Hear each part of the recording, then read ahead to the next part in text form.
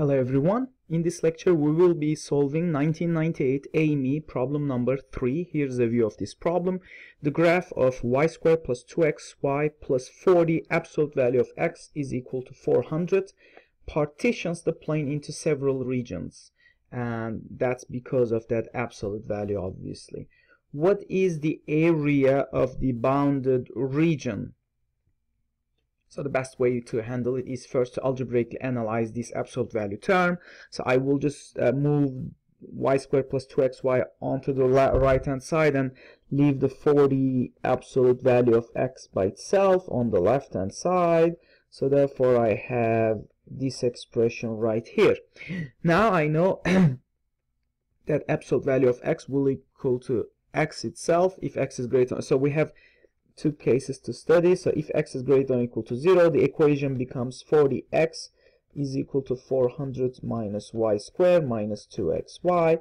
And if x is strictly less than 0, then in that case we will have the reverse, so 40 minus x, and now I can simply instead multiply the right hand side by minus. So we have y squared plus 2xy minus 400. So the best way would be just study the first and the second equation, and the first one here and the second one separately. So from the first one here we can factorize this expression to get that 40x minus, so let's move that 2xy to the left hand side. We have 400 minus y squared, which is simply 20 squared minus y squared. So that can equivalently be represented as, so we have 2x, which can move out, so 20 plus y is equal to 20 minus y, 20 plus y.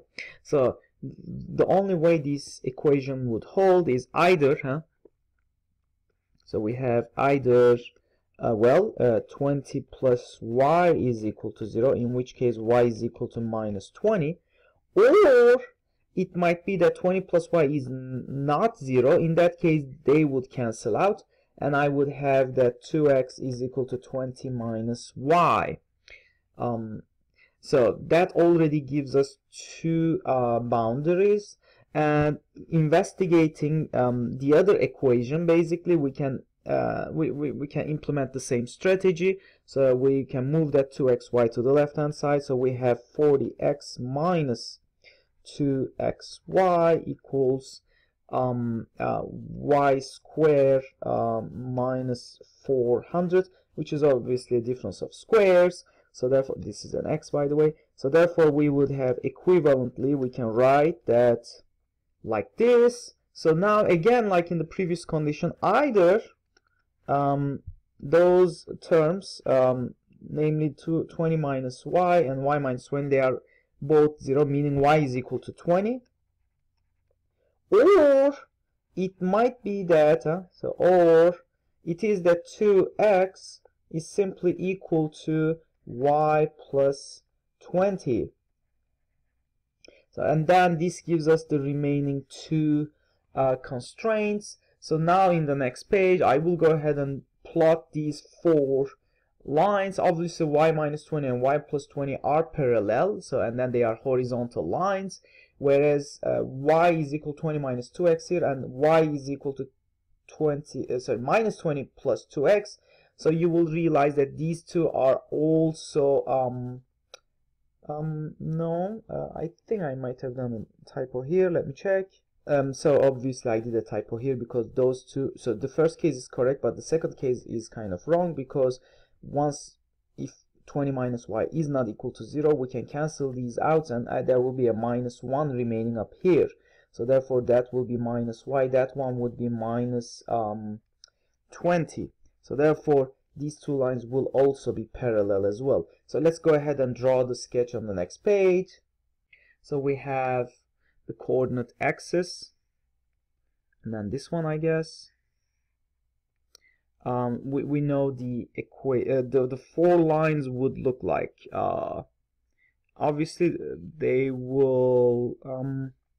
Well, let me just draw the lines, and then we can discuss what its implication.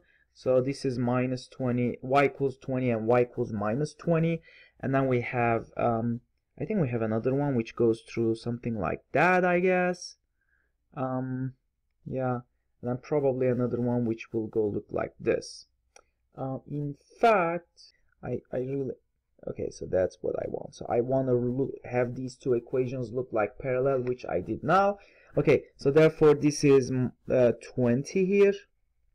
This is minus 20. Obviously this is y equals minus 20. This one is y equals 20. And this intersection point, I believe, should come out as 10.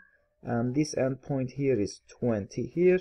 So this one is minus 10 and this point is minus 20. And obviously these equations are simply y is equal to minus 2x plus 20. And this one would be y equals minus 2x minus 20. So therefore we have the area that we were looking for. This area up here, and we need to really find, so that those four lines, they describe this area here, this closed area, and we need to find its area. So therefore the base is obviously 20 here, and the height is 20 plus 20, 40. So therefore the area of this parallelogram would be 20. 20. Let's just clean that up. Okay, sorry for that. 20 times 40, which is 800, and that's the answer. Hope you enjoyed the video. See you in our next lecture.